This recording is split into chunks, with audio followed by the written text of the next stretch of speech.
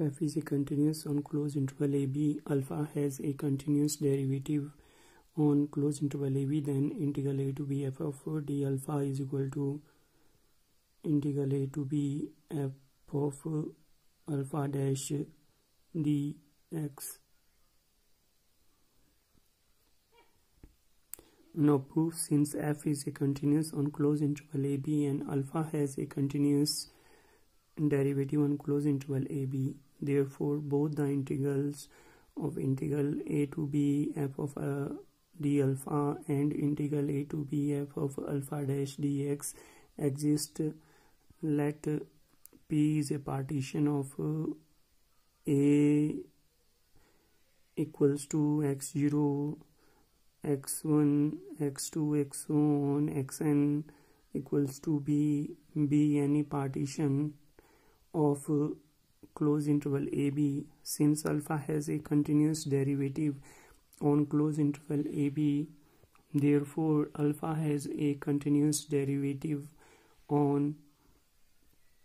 closed interval xi minus xi minus 1 and xi for all values of I varying from 1 to n. So by the Lagrange's mean value theorem, there exists Ti belongs to xi minus 1 to xi such that alpha xi minus 1 upon xi minus 1 is equal to alpha Ti for all of I varying from 1 to n, which implies alpha xi minus 1 is equal to alpha Ti alpha dash Ti into alpha xi minus 1 for all values of I varying from 1 to n, which implies delta alpha I is equal to alpha dash Ti into delta xi for all values of I varying from 1 to n.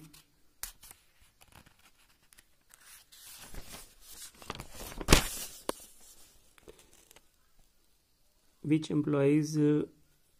f of Ti delta alpha I is equal to f of Ti alpha dash Ti delta xi for all values of I varying from 1 to n, which implies sigma I varying from 1 to n f of Ti delta alpha I is equal to sigma I varying from 1 to n f of Ti alpha dash Ti delta xi, which is equal to sum of partition Pf of alpha and sum of partition Pf alpha dash, which implies limit mu p tends to 0 as sum of